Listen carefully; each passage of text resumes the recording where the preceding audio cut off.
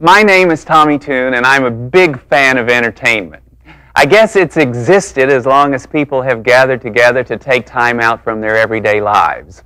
All it requires is an audience and, well, maybe some talent. Today, there's entertainment on every side to suit every taste. With so many stars, one can hardly keep track. Imagine then a time when for more than 5 years, one small girl could grip the attention of an entire movie-going world, could be adored by the high and the mighty and by millions of ordinary folk. Because of her, tens of thousands of kids, including yours truly, were sent to tap classes. It happened in Hollywood, and it happened not so long ago. We thought that love was over, that we were really through. I said I didn't love him, that we began the new. It was a matter of being the right person for a very special time, and yet it was much more. Before and since, there was never anyone else quite like her. She was the child star loved by an entire world. Her name was Shirley Temple.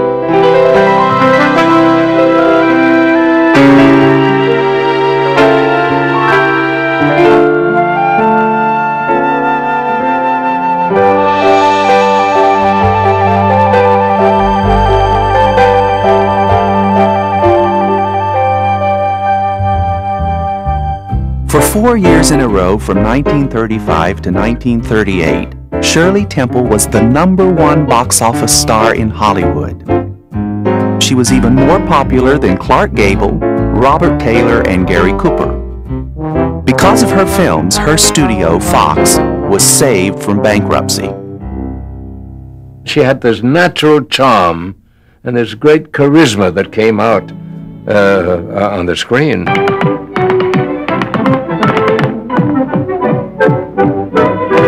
Lost a week, down that alley came a top. Nice old geezer with a glossy crop. Cease my Mrs. Sexy stop at all. And a very gentle bonny wine. She was a product of the Great Depression. President Franklin Delano Roosevelt recognized her appeal when he said that it was a splendid thing that for just 15 cents, Americans could go to a movie and look at the smiling face of a little girl and forget their troubles. Shirley Jane Temple was born April 23, 1928. Gertrude Temple, who already had 2 sons, yearned for a daughter, and she set about making her baby special. Her father, George Temple, worked in a Santa Monica bank, and he indulged his wife's every dream for Shirley. Shirley's early training included music and art appreciation and watching her mother dance to a tambourine to instill a sense of rhythm in her. Shirley was barely 3 when Gertrude decided she was ready for the next step. The Meglin Dance Studio was known to every ambitious parent as an entryway to show business. I kind of snuck in there a few years later. Ethel Meglin created this school for singing and dancing, and I guess learning the beginnings of acting. And Shirley was a Meglin kitty, the most famous Meglin kitty. When directors from a small movie studio visited Meglin in search of 10 boys and 2 girls for a series of one-reel comedies, Shirley was selected. Why doesn't my sweetheart come and see me from this vile place?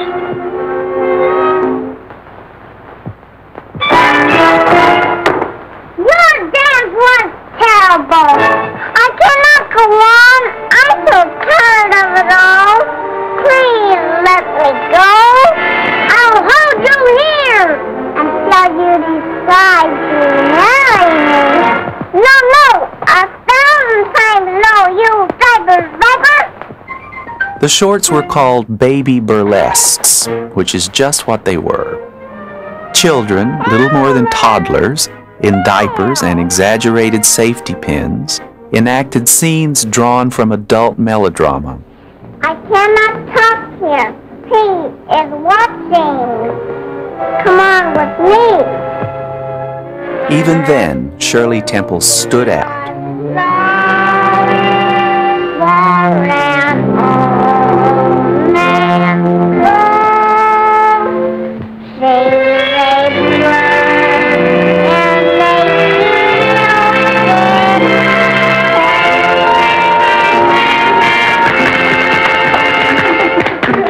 I played the lead in a series of high school comedies for educational pictures called The Frolics of Youth. The first day of production, when I showed up on the set, there was this cute little 4-year-old girl named Shirley Temple, who I learned was going to play my sister. The Frolics of Youth were 2 real comedies, and as I recall, we made them in 5 days, whereas the Baby Burlesques were 1 reel, and they probably only took maybe 3 days. Oh, Mary Lou. Good morning to you. Happy birthday to you. Gee, so it is. Right. Hooray! Happy birthday, son. She didn't know how to read yet, so every night after work, I guess while her mother was giving her a bath, she would read her the scenes that were going to be shot the following day. So as a result, when Shirley showed up on the set the next morning, she knew everybody's lines. Now, if any one of us made a mistake, in all sweetness, nothing precocious, she would say, "Oh no, you're supposed to say," and then she'd tell us what we were supposed to say. And you know, she was never wrong. What do you got there? Phyllis, you know anything about dogs? Did somebody throw it away, Sonny? Oh, shut up. How did you ever happen to bring home a thing like that? Are you going to let Dad and Mother see her? We better give her a bath first. Oh, goody, goody, goody. We're going to give the dog a bath. Stop that, Mary Lou. Shirley really enjoyed being a little actress. Mary Lou, stop that. I never did see her pamper and cry on the set like a lot of other little kids did.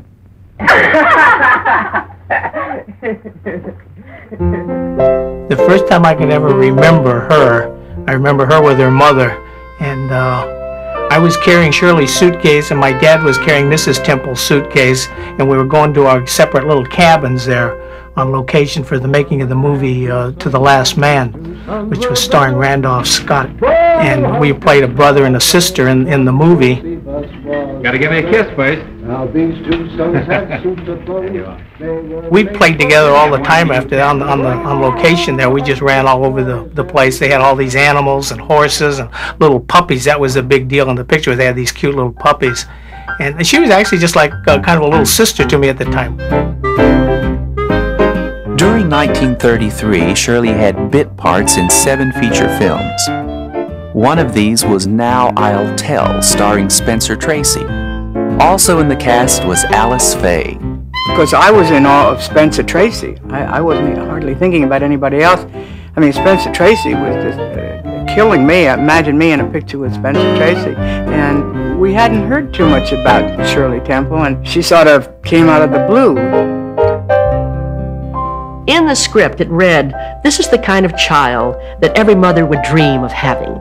She's a beautiful little girl with blonde curls and dimples." And I was sitting with my mom in the office, and about that time the door opened, and without a doubt, through that door walked the most adorable, the most beautiful, the most precious little girl I'd ever seen in my whole life. And I said, well, even though my heart sank to my toes, I said, well, Lord, I guess it's just not my turn yet, because I know she's it.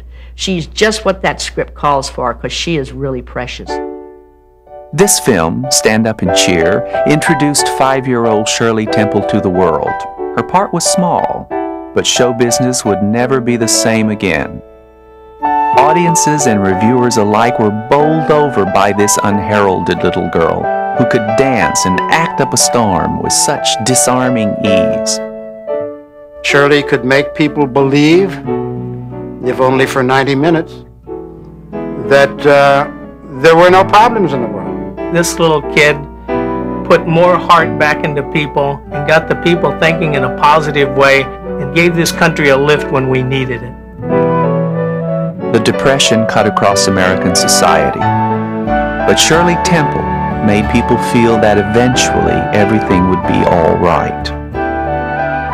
You forgot, that there were men selling apples on the street coming to the back door and asking for food and work and food or anything. And being at a Shirley Temple film was complete getaway.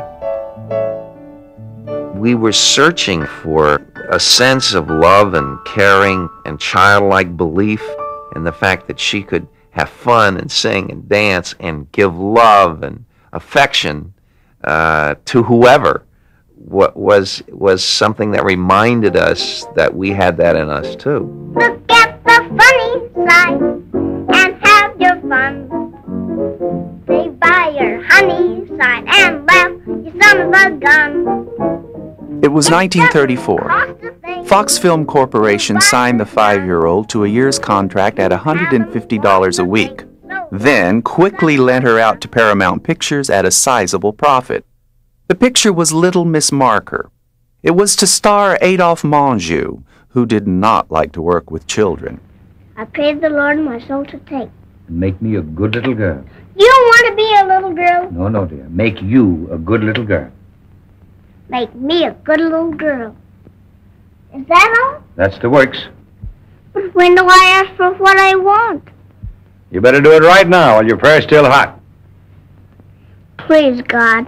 Buy Sir Sorry a new suit of clothes. By the end of filming, Menjou had become another Shirley Temple devotee. He even suggested to Paramount that instead of payment for his role, he'd take a percentage of the film's profit.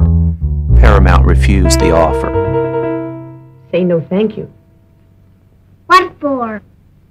Well, you used to say thank you and no thank you. I used to be a sissy.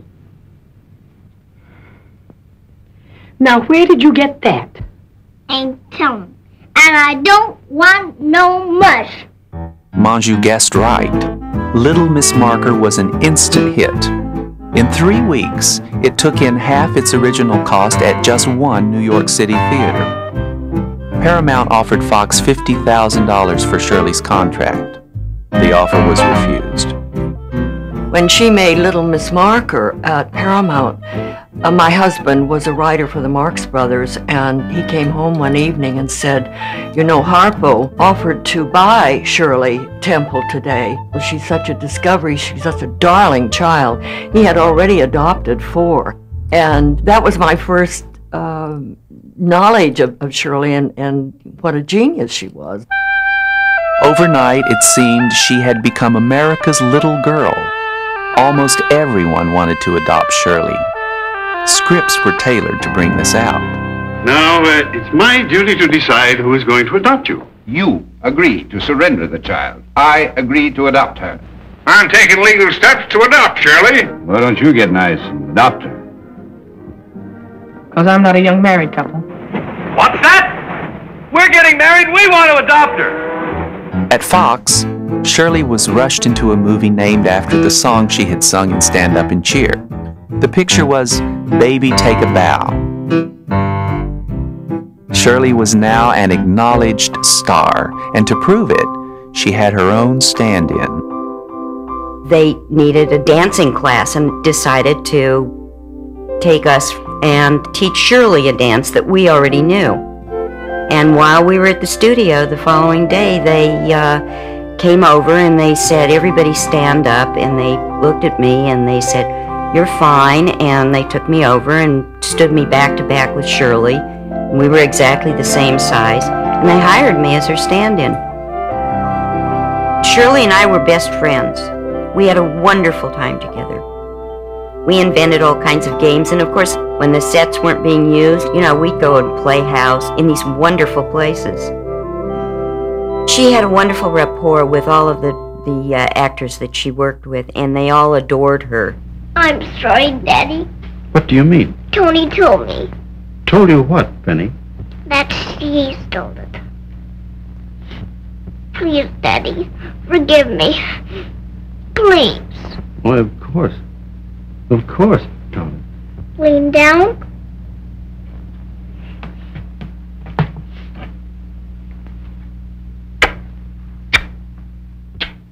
Shirley's acting ability was more being Shirley in a pretend situation than it was actually acting. You always felt that she was that person doing that thing, saying that line. Daddy, something's caught. I've been standing on my head almost. Let me do it.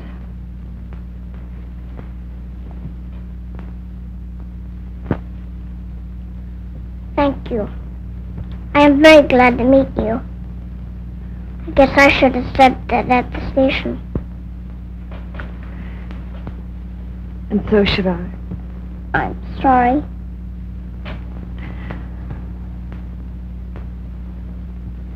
The studios, they had a gold mine in her, and they didn't want her to get affected. That's probably the best word I could use, is they wanted to keep her isolated. She couldn't go out. She had a bowling alley, I know, that they built for her in her home, and a little soda fountain there. Shirley was around adults, mainly. I don't think that she had a great many children to play with. There was certainly never any children that we played with on the set. I remember when we did a film with Jane Withers that we were not allowed to play with Jane. She had some kind of magic something that other children simply didn't have. She was so different than other child actors who were sort of, they all had a sort of professional air about them. Shirley never had that air about her, that kind of stilted actory acting kind of thing. She was very, very natural. She was Shirley. The little girl was like apple pie and just a normal little girl, and that interested me. I wanted to see the mother, and when I met her mother, I realized I knew why, because she was a great lady, and she was always with her, and it was just a great combination. Mrs. Temple just adored Shirley. You could see the love there. Shirley loved what she was doing. She loved to dance. She loved everything, and you could see it.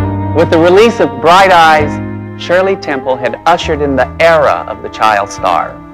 In studio after studio, the search was on. Mickey Rooney, Jackie Cooper, Deanna Durbin, bright, wonderful children who were signed up and rushed into picture after picture. But in the early 30s, none would be more luminous than Shirley Temple. With the release of Bright Eyes, over 4,000 letters a week began arriving at Fox, all addressed to Shirley Temple. The studio had dropped a year from Shirley's age, hoping to magically prolong her childhood and their bonanza. She appeared in 8 films in just 1 year, 1934, but her salary remained $150 a week. Product endorsements with Shirley's name and picture brought the studio large sums every year, but Shirley received no part of it. Finally, at her mother Gertrude's insistence, Shirley's salary was raised to $1,000 a week. For her role as tutor and advisor, Gertrude received $250. Shirley's parents would now control her product endorsements. A lot of people thought that Gertrude Temple was tough, and Gertrude Temple was tough. I adored Gertrude Temple. She was warm and generous to us and to my family. And also I sensed in her somebody that wasn't going to be pushed around. And I envied that. I wish that my parents had been more that way. She was the ultimate stage mother. She was there for Shirley at every turn. She directed her. She really created Shirley Temple, the star. Mrs. Temple would sit on a stool in back of the camera, and she loved to see the different things that Shirley did. And she would always say, "Sparkle, Shirley," and Shirley sparkled all the time. In 1935, Shirley received a special award from the Academy of Motion Picture Arts and Sciences for what was called her monumental achievement. Thank you very much, Mr. Cobb. Mommy, can I go home now? That same year, Fox merged with Century Studio, and 20th Century Fox came into being. Darryl F. Zanuck became the new studio head.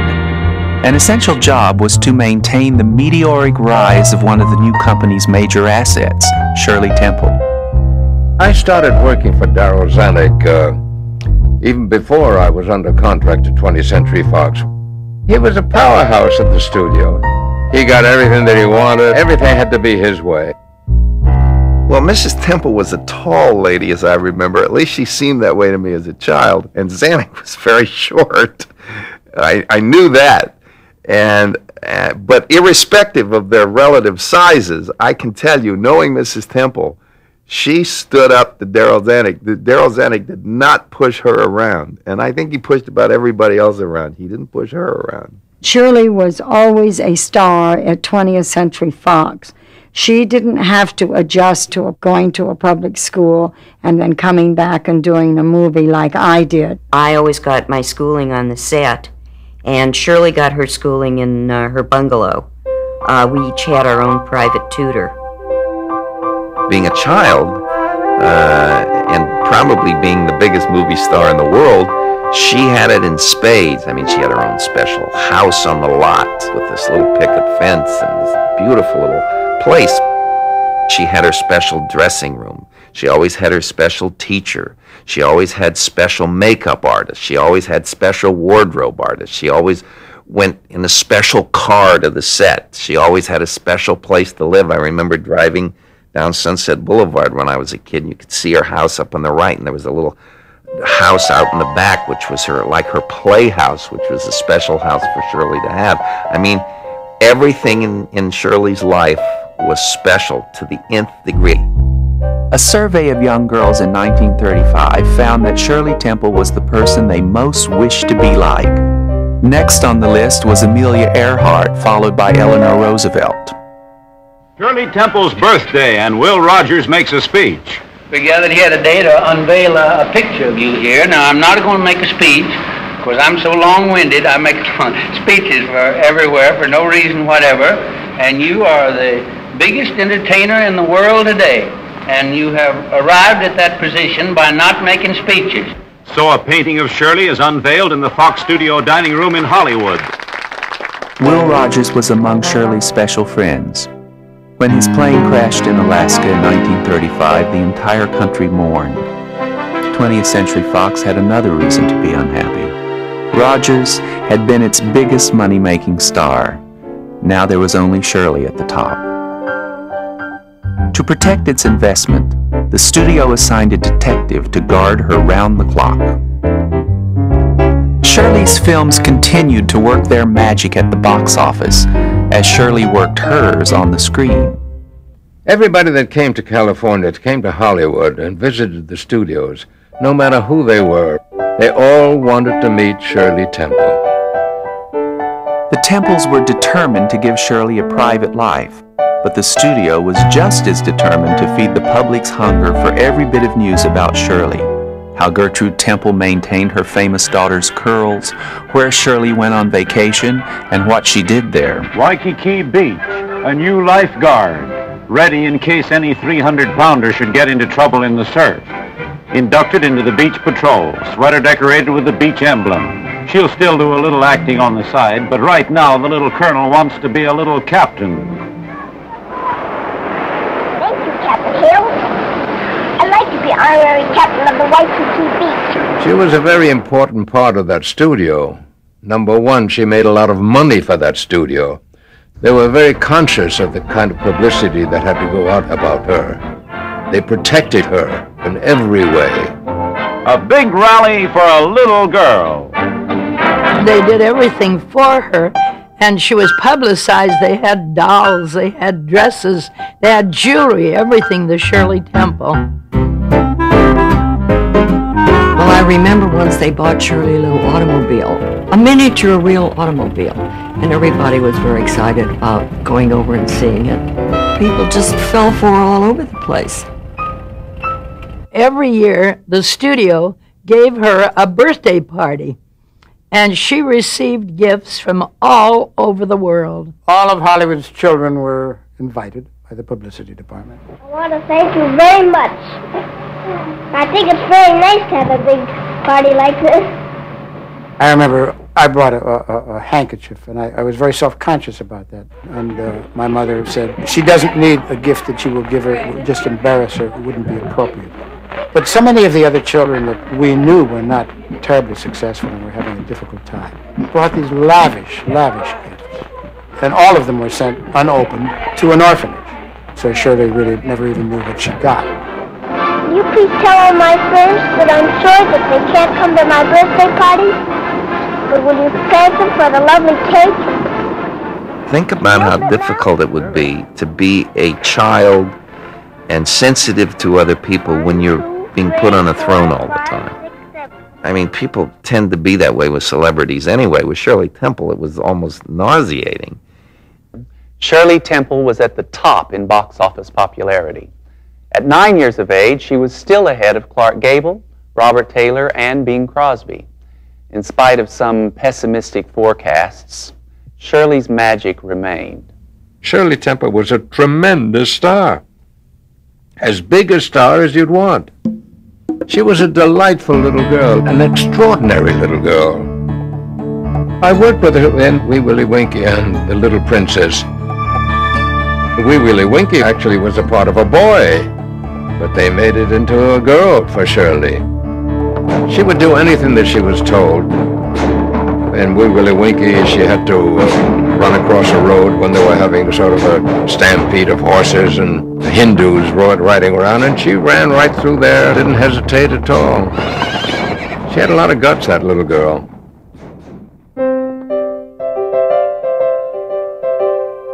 The same year Wee Willie Winkie was released, Shirley appeared in a childhood classic, Heidi. It reunited her with an old friend. They'd had a call for a kid, a boy my age, about 12, 13 years old, and there was about 8 of us lined up on the set there. And they'd go down the line asking you, your name. So they just wanted to hear your voice, really, to see if you had any stage presence. The director finally turned to Shirley, and he says, which one of these boys would you like to play Peter the Goat Boy? And she says, I like Delmar. Before, we used to play on the sets and play with the puppies and everything, but when we were making Heidi, it was an altogether different thing. She stayed in her trailer, she'd practice her lines, she'd come out of the trailer, go down and do the scene where her stand-in would be standing in for. We would do our lines or whatever we were going to do, and then she would, with a bodyguard, they would take her back up to her trailer and she'd go inside there. For one thing, they didn't want her to get sunburned, and the other thing was they were very much afraid of kidnapping in those days or what could happen to her. In Heidi, I played the crippled girl. I remember that we were supposed to be in Switzerland. We were really in Lake Arrowhead. And Shirley wanted to play miniature golf. We did play, but there was about 4 or 5 bodyguards with us. And it really bothered me. It didn't bother Shirley at all. She didn't really think that her life was unique in any respect. She thought that all children worked, that they all went to the studio. And she said that the only thing that she really didn't like about it very much was having to get all dressed up in a Santa Claus costume and winter clothes in August when they shot the Christmas calendars. In 1938, MGM's Louis B. Mayer thought he had the perfect project for Shirley Temple. Darryl F. Zanuck refused to loan her out, and so the role went to a little-known MGM contract player named Judy Garland. The picture was The Wizard of Oz. But Zanuck's competitive spirit had been roused, and he made his own plans for Shirley.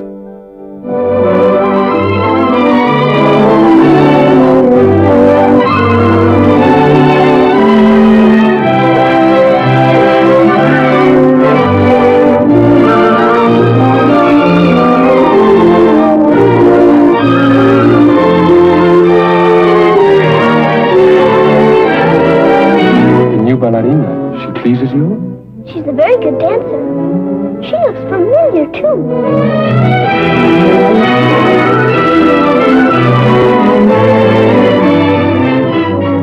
Princess was Shirley's highest budgeted film to date, and it was her first all-color picture.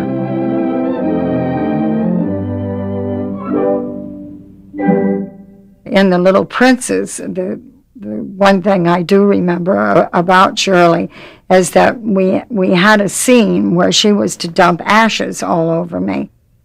They had rehearsed us and rehearsed us and rehearsed us. They also had an extra dress for me and an extra dress for Shirley. They wanted to do it in one take. You don't? Why, you little liar. You haven't even had breakfast.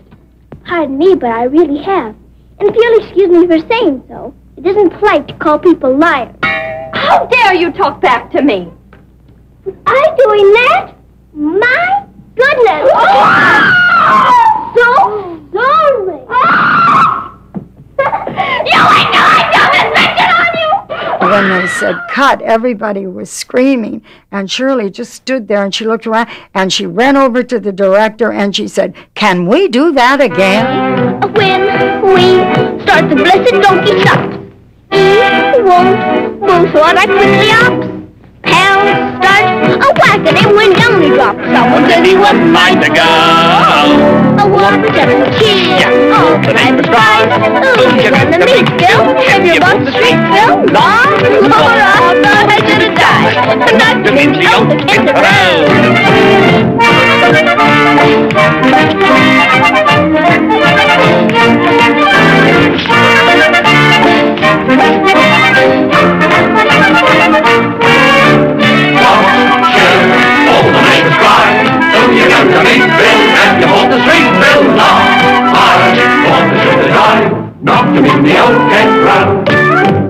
Mrs. Temple urged Zanuck to find stories for Shirley that showed her as a real girl with the problems of a real girl. Shirley was growing up, but her roles weren't changing. When at last the Bluebird gave Shirley the chance to play a girl who wasn't always perfect, audiences were not happy with the change. In 1939, when she was 11 years old, Shirley presented Walt Disney with one small Oscar for each dwarf in Snow White and the Seven Dwarfs. Shirley's popularity was still high. By 1940, the studio had starred her in 19 films in 6 years. Her pictures had been among its highest grossers. Yet soon, Shirley's contract at 20th Century Fox would be coming to an end. Young People, her last film at 20th Century Fox. Yes, I was there. And I remember her being very sweet on the set, a little bit remote because she went to school by herself. The rest of the kids went to school in a schoolroom, and then Shirley had her dressing room where her teacher worked with her. But she was very sweet with all the kids on the set. And I remember I felt a certain respect, and I think the other kids did too, because she was very gentle and very professional. And so it would be very hard not to like her. Even though Shirley was 5th in the box office ratings, her contract with 20th Century Fox was not renewed. But she was becoming more like other girls her age. The reason? Shortly before she left Fox, a happy Shirley had enrolled in Westlake, a private girls' school in Beverly Hills. It was her first school outside the studio. She had a very normal life from then on, and she went to dances and parties. I had a party at my house one time, and she came to the party, albeit with bodyguards outside, but she came to my house. Shirley was now free to work at any studio. In 1942, she appeared in Miss Annie Rooney. She was 14 years old. Cast as Shirley's boyfriend, Dickie Moore was called upon to give Shirley her first screen kiss. It was a traumatic experience for me. My suit was soaked with perspiration. And there was a wall of news photographers lining the set. They wanted to record my peck on her cheek, which was a very timid, self-conscious peck. And those photos appeared on the front page of virtually every newspaper in the country. It was really the symbolic loss of the world's most famous and beloved child. The following year, Shirley was signed by David O. Selznick to be one of a group of players contracted to him. It included some of the top stars of Hollywood. The first film Shirley appeared in for Selznick was Since You Went Away. Even though Selznick saw Shirley as the ideal American teenager, he feared audiences were not ready to accept their Shirley in any role that showed her in too sexy a light. But Shirley refused to tone down her youthful looks or clothes. Motion picture critics apparently approved. They voted her as giving the best juvenile performance of the year. America had declared war, and Shirley visited hospitals, army bases, and war plants. She appeared on radio comedy shows and her own radio series, Junior Miss. More and more, she was taking charge of her own life. Shirley had worked well with a goodly number of handsome leading men: Gary Cooper, James Dunn, Joel McRae. It was no surprise when Shirley started dating a handsome Marine sergeant. What was a surprise was when 17-year-old Shirley Temple, the actress no one believed would ever grow up, decided to marry the sergeant. His name was John Agar. Their wedding drew thousands of fans and meant instant news and disbelief around the world. It was her life. She had a right to. She'd been entertaining people, how many years? 10, 15 years. That little girl was in curlers and memorizing lines and working to playbacks and making everybody happy and doing everything she was told to do. It was time she broke out and married, whether it went wrong or it was right. It was her. She had a right to do that. Hello, Mr. Nugent. The Bachelor and the Bobby Soxer gave Shirley the chance to play a love-smitten teenager. Dickie, hello.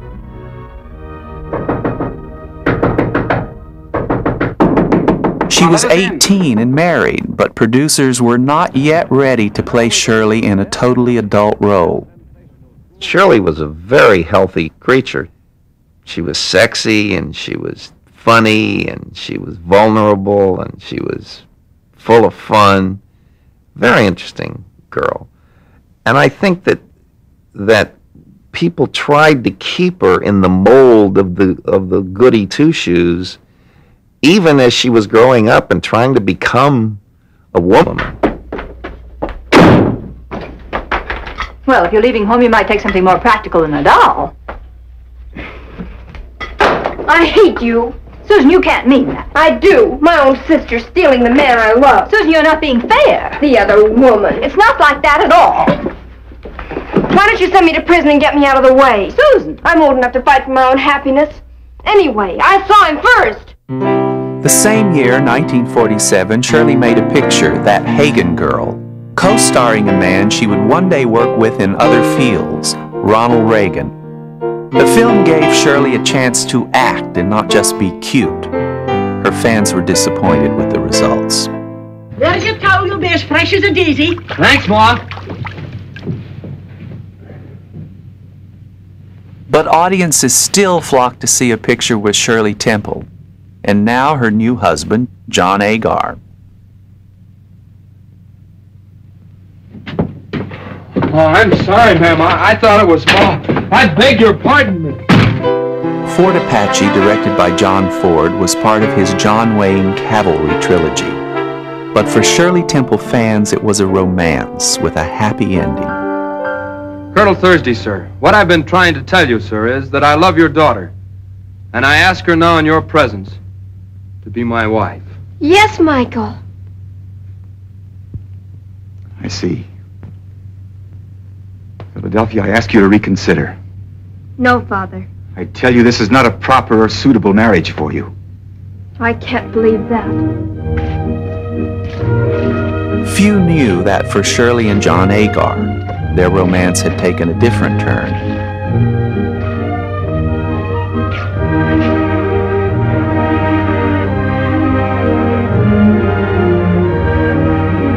She was lovely, but she lost something. As a child, she had that little tiny tyke and beautiful little body and her curls and her expressions. And as she grew up to be a beautiful, beautiful young lady, but she lost something, and I don't know what that was. I heard Spielberg say something once that he enjoyed directing children so much more than adults because they were so much freer than adults. And that's really the basic thing. A child, I had no acting technique. I don't think Shirley had any acting technique. I don't think most of us had any real technique. What we had was a pure heart, and the heart spoke, and people responded. They also remembered. In a national poll in 1947, Shirley Temple tied with June Allison for the title America's Girlfriend. Elizabeth Taylor was runner-up. The birth of Shirley's daughter the following year prompted Selznick to offer the baby a picture contract sight unseen. Shirley was not interested. In October 1949, after just 3 years of marriage, 21-year-old Shirley Temple announced she was divorcing John Agar. Selznick's publicity staff pleaded for a delay. She had just been voted Mother of the Year. Shirley replied that at least they had not selected her Wife of the Year. It was a time of endings. In April of that year, Selznick had put his whole company up for sale. Another ending. A Kiss for Corliss proved to be Shirley Temple's last feature film. When the picture was completed, Shirley went on vacation to Hawaii with her daughter and her parents. There she met Charles Black, a young businessman from San Francisco who seemed unique. He had never seen a film starring America's Little Darling. Within months, Shirley became Mrs. Charles Black. Her commitment to other goals began to take hold, yet she still remained in the public eye. And no one has matured more gracefully or beautifully with Hollywood than Shirley Temple. Well, Ronnie, there's only one bad thing about growing up in Hollywood. As you grow older, why, everybody else grows older too. And, well, all the wonderful people here in Hollywood that have contributed so much to our industry, when they grow too old to work, why, they can live out here at this home, and they're guests here, and it's really wonderful. And I'm proud that I grew up in Hollywood. Who wouldn't be? From time to time, she appeared on television and had her own series, but eventually, she turned away from her career as an actress. I really feel that Shirley Temple, by the time she was a grown woman, had it. Not that she was turning her back on the business. I think she had fulfilled herself. That's my best instinct. I think Shirley went on to have another life. My picture was in a book about Shirley, and a reporter from the school newspaper came over and said, there's a picture of a girl in here with the same name as you, and this person was Shirley Temple's stand-in. And I looked at the picture and I said, no, that must be some other Marilyn Granas. It's not me. I wasn't Shirley Temple's stand-in. I didn't want to be known as Shirley Temple's stand-in. I wanted to be Marilyn Granas me. And I think Shirley wanted a life of her own, too. I guess if you have a fantasy, you'd want to grow up and be Shirley Temple. On the other hand, you have to pay the price for it.